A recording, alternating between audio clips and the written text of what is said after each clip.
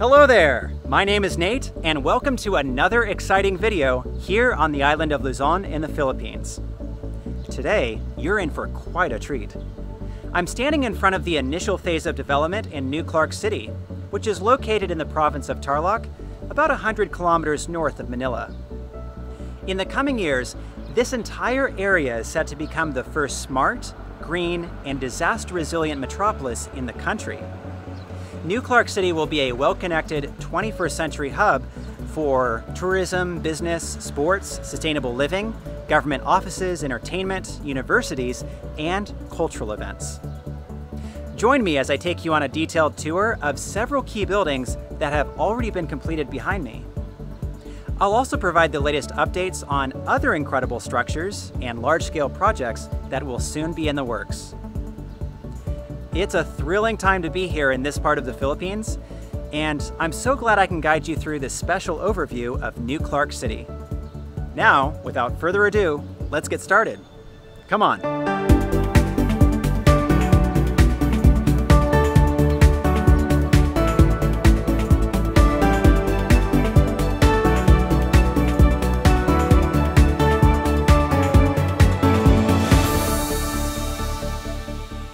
First off, let's talk about the gigantic size of this land, which at the moment is still largely undeveloped. In total, the planned metropolis of New Clark City covers an area of 9,450 hectares.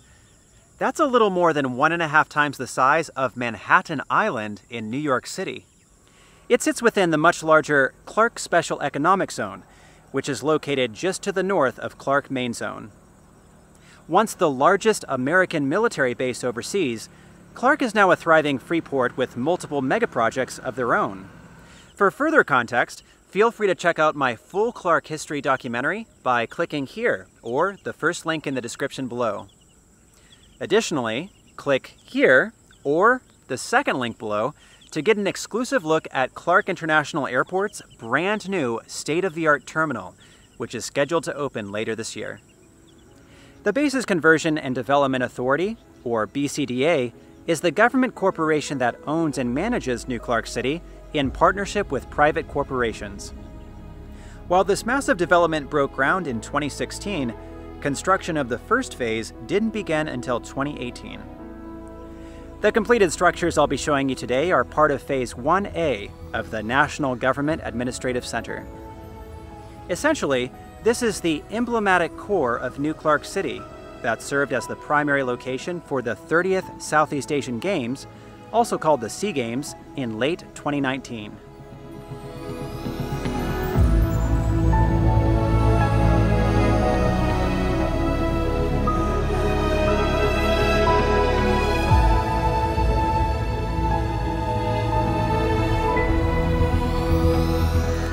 In order to complete several world-class venues for the Games, construction of Phase 1A took only 18 months at a cost of 13.5 billion Philippine pesos.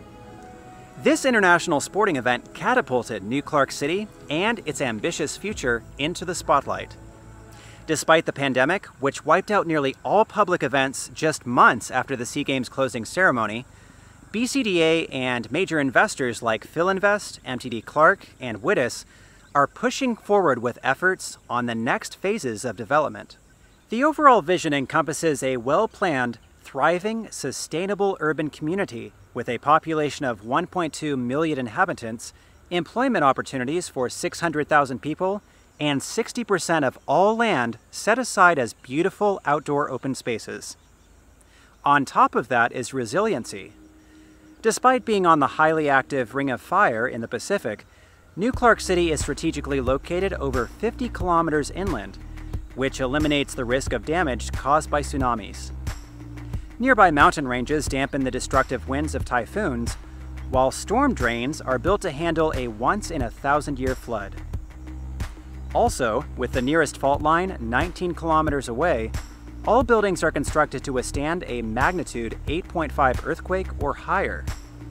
In fact, some buildings are even equipped with earthquake accelerometers. And in the event of a volcanic eruption, they can withstand ashfall up to 1 meter thick. Now, let's get a closer look at the sports facilities and buildings that make up the National Government Administrative Center here in New Clark City. One of the main structures of the New Clark City Sports Hub is the iconic Aquatics Stadium just behind me, which hosted several sporting events, as well as the closing ceremony of the 30th SEA Games 2 years ago.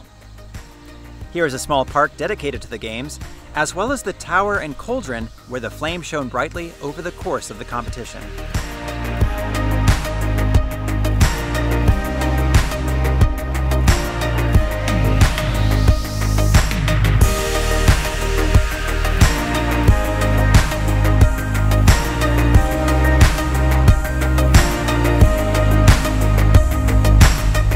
Now, this is impressive to say the least. The stadium has 20,000 seats, but future expansion may raise the capacity to 30,000. It was designed by an internationally recognized architecture firm here in the Philippines, Buji Royal Architecture and Design. I should note that they are responsible for the distinctive Filipino designs of several notable structures in the area, including the Aquatics Center, New Sokovia Bridge, and Clark International Airport's new terminal.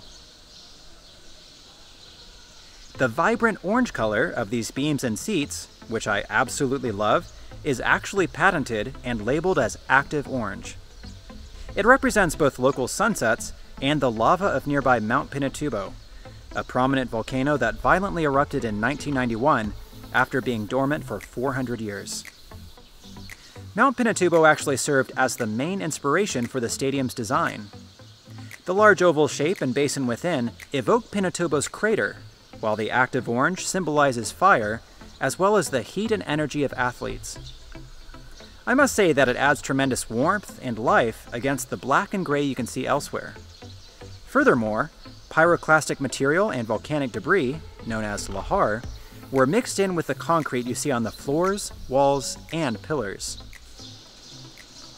Here's a neat illusion. The scattered collection of orange and black seats around the stadium makes it appear as if various seats are occupied from a distance, even when the stadium is completely empty. The rubberized track is made to last 10 years, and the facility as a whole meets global standards of the International Association of Athletics Federations. There's a luxurious VIP section with elevated sweeping views of the track and field. And on the ground floor, you'll come across a large indoor workout facility with a full 100-meter sprint track. This is perfect for athletes who need to train in the middle of the rainy season. Next door is an oval warm-up track that features the same radio sensors as the stadium.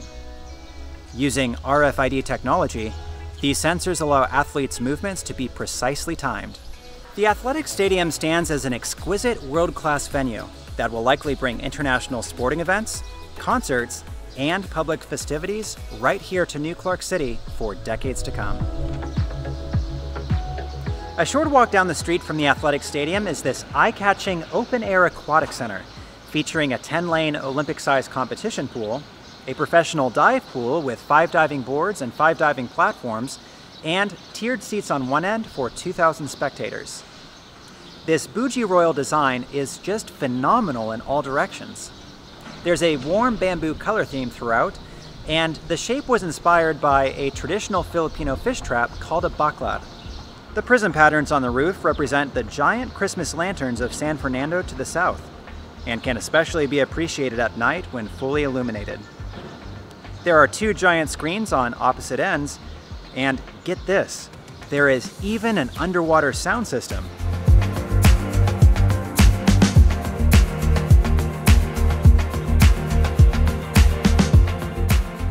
Ooh, it is hot out here. I could really use a jump in the pool right now. Over here is an 8-lane training and warm-up pool, which can also be used for local competitions. Now this is really cool. Right here is a full-body dryer outside of the locker rooms. I would love to have one of these in my bathroom, but honestly, I don't think it would fit. Now let me show you another neat feature of this aquatic center. Steps away from the diving pool is this indoor dryland training area. It provides a safe, impact-free space for professional divers to practice their jumps, flips, and landing techniques. Instead of water, athletes dive into a pool of rectangular pieces of foam. Trust me, it's tons of fun. But getting out is much harder than you might think.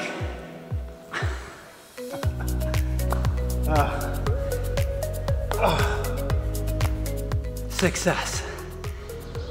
Here are several trampolines with bungees and harnesses for further routine practice.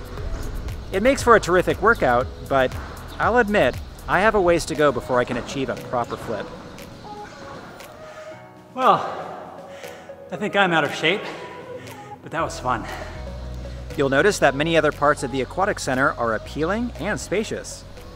Large glass panels and smooth concrete make for a sleek, modern look. Here's another workout facility with everything a competitive swimmer or diver would need for a day in the gym. Take a peek at these sprawling locker rooms featuring 15 showers, including one that is PWD accessible. As for the VIP experience, there are impressive premium lounges featuring artwork and floor-to-ceiling windows. The seats at the very top offer terrific high-angle views of the pools below. Personally, inside and out, I find this Aquatic Center to be absolutely stunning and truly top-notch. I can't wait to attend an international competition here in the near future. Okay, I think I finally have my chance to get up there and dive in. Well, I don't know if I can dive, I'm not a great diver, but I'll jump in regardless. Let's go.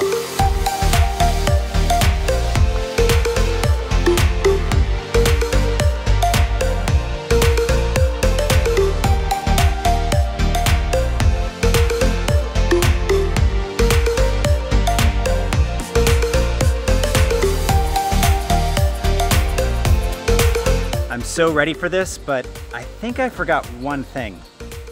Wait, I can fix that.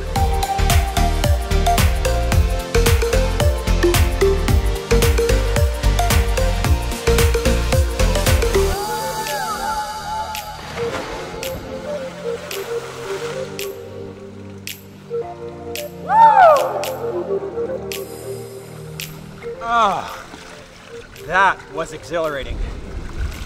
Oh, this feels so good. Well, I'd better stop messing around. After all, we have a tour to continue. Apart from sports venues in the National Government Administrative Center, there is this large office building that highlights another key purpose of New Clark City. It's simply referred to as Government Building. Its floor area covers 28,000 square meters, and it will partially be used as the Integrated Operations Center for Disaster Response Management. As mentioned earlier, this new metropolis is intended to be well-designed and incredibly resilient, even in some of the worst of circumstances. Limited space, congestion, aging structures, and immediate proximity to the sea and fault lines leave Manila quite vulnerable to major natural catastrophes. A number of government agencies in the Philippines intend to have satellite offices in New Clark City, so that in the event of a devastating natural disaster in Metro Manila, such as a typhoon, tsunami, or earthquake, the Philippine national government will still be able to operate and immediately respond to a crisis from their backup facilities here in northern Luzon. The government building here has 2 towers with a 3-story bridge. Terraced rice paddies, which can be found all over the region, served as the inspiration for the design. As with many of the structures in New Clark City, you can see how the architecture offers a distinctly Filipino, organic look and feel. Quite remarkable.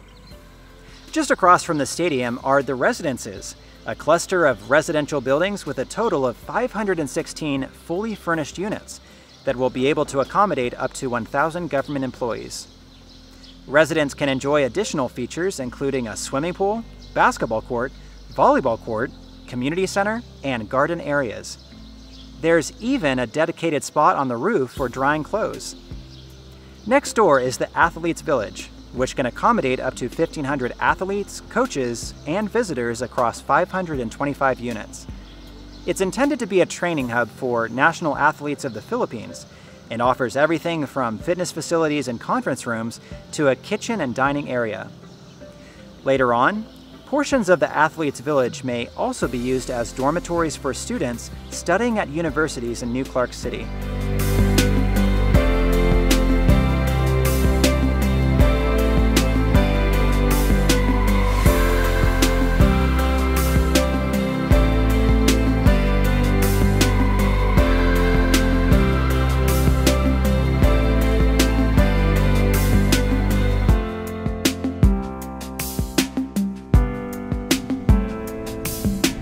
We are now behind the Residences and Athletes Village, and this landscape green area is called River Park. It currently stretches for 1.4 kilometers along this stream, but it will be significantly expanded in the near future. It's the perfect place to play, exercise, socialize, sit in the shade, soak in the natural beauty, and admire several amazing art installations. Here is my favorite. Dome Village, designed by Filipino artist Bernardo Paking, consists of 4 wooden domes, each with its own style and theme. There's the Mangrove Dome, Geodesic Dome, Natural Dome, and Coral Dome. They are all linked by narrow cable suspension bridges, allowing visitors to intimately explore these unique installations. Take a closer look at the Natural Dome. It resembles an earth mound, measures 10 meters in diameter, and is made entirely of reclaimed timber from railroad ties and wooden homes that were destroyed by the Mount Pinatubo eruption 30 years ago. This certainly beats a traditional jungle gym any day. Steps away, you come across these charming red viewing pods donated by world-renowned industrial designer Kenneth Kabunpue, who is from Cebu. As you walk along the River Park path, you notice other pieces of outdoor art amongst native trees and foliage, covered restrooms and storm canopies, a playground, and even a small amphitheater. This once again demonstrates how New Clark City is intended to be a modern green metropolis with an ideal environment to live, work, play, and learn.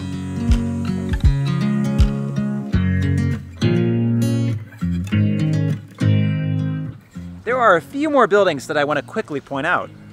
Just behind me is the Commercial Center, which will soon house a visitor center, convenience stores, restaurants, and a barber shop. A short distance away is the New Clark City Polyclinic, operated by the Philippines General Hospital and University of the Philippines. The building offers complete emergency care facilities with an 18-bed capacity, and there are already plans to expand the polyclinic to include hundreds of beds as the city grows. Now, here's a fantastic feature of the smart urban planning that went into New Clark City's layout from the very beginning.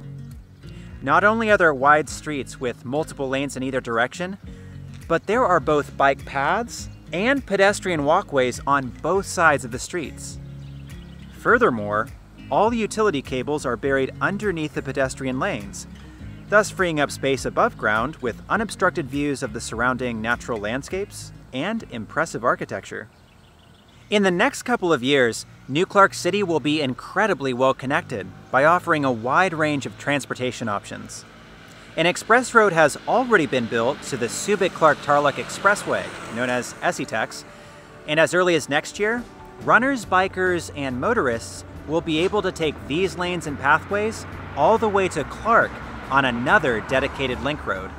About 20 kilometers to the south, motorists will be able to reach this area at the northern edge of Clark in just 15 minutes.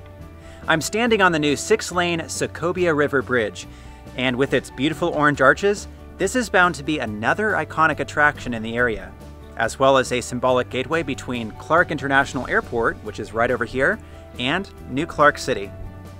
Once more, I'll point out how bikers and pedestrians will be able to take advantage of these separate lanes that will ultimately merge with bike paths and walkways already built in Clark.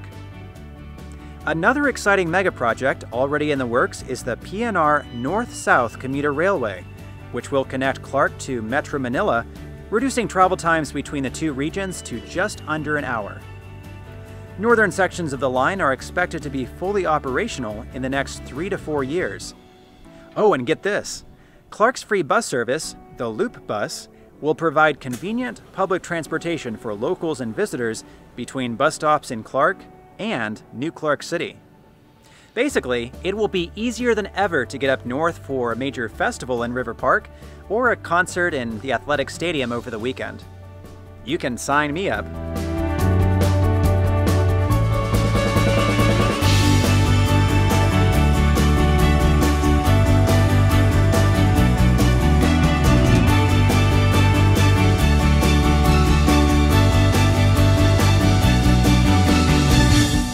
Back here in New Clark City, what I've shown you is just the beginning. There's plenty to look forward to as numerous other projects prepare to break ground. Campuses for the University of the Philippines and Technology University of the Philippines will soon be built, as well as a National Sports Academy. The Supreme Court's first Judiciary Regional Center is also due to be constructed in the area, and a brand new BSP currency production facility will replace the current central bank money printing building in Manila. Thus, all Filipino banknotes and coins will one day come from New Clark City. The Green Metropolis will also be the future home of the Virology Science and Technology Institute of the Philippines, Agro-Industrial Hub and National Seed Technology Park, a sprawling 400-hectare Witis Banyan Tree Luxury Mountain Resort, and the Sky Blue Golf Club and Resort. Philinvest, one of the largest developers in the Philippines, is already in the process of subleasing 100 hectares of land to companies like Lazada and Shopee as part of an expansive mixed-use industrial development down the road from the National Government Administrative Center. While there are no firm completion dates for all these large-scale projects, especially during the pandemic, the long list of construction plans reveals tremendous interest, potential, and room for rapid growth for both government agencies and private investors. As you can see, New Clark City is a marvel of an ultra-modern metropolis in the making, with artwork and architecture that beautifully reflects Filipino design, culture, and natural landscapes. It's been such a pleasure for me to take you along for this grand tour, and I'd like to thank BCDA, Philinvest, and all the staff within the National Government Administrative Center for making it all happen. If you would like to learn more about New Clark City and get the latest updates on new projects, be sure to take a look at the description below for details. From Luzon, Philippines, I wish you and your loved ones many happy trails ahead. Stay safe, stay well, and I'll see you again soon.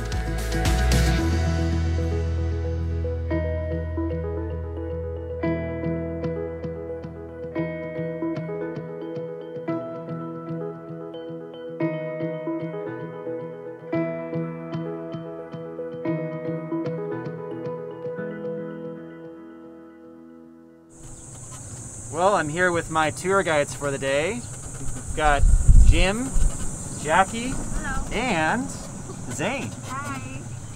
On a golf cart right now going through the River Park. River Park. But there are still a number of snakes here. Really? Snakes? What kind of snakes? The Philippine cobra. The Philippine cobra? Are you trying to keep people away? I know some people that are terrified of snakes. I like snakes. Yeah, but I find them pretty cool. Oh, You're good. scared of reptiles. Oh, another snake lover. we're still But not cobras. and the artist is a Filipino but based in New Zealand already. Wow, that's fascinating. And what I love is that it's an art installation and a playground. It is, yeah. I know, I would have loved this as a kid.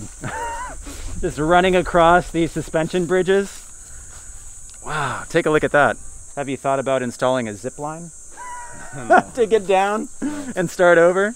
That would be something. If you're thirsty, instead of carrying your water bottle, See? just get a mango and then... Oh, wow, they are growing right here. Some fresh mangoes, yeah. This is part of the grand welcome here. I get to be on the big screen. Well, I'm sure that would dry you off pretty quickly. Yeah. No need for a towel, huh? Can I give the wave to start the games? Yeah. Hopefully, the Philippines will be hosting the next Asian Games in 2030. You see, even the lines. There are only 4 firms in the world that do the lining of the truck, that are certified to do the lining. Well, they keep telling me that I should try, so I think they're sending me a message I need to get in shape, right? So, are we going to do a sprint now? Go!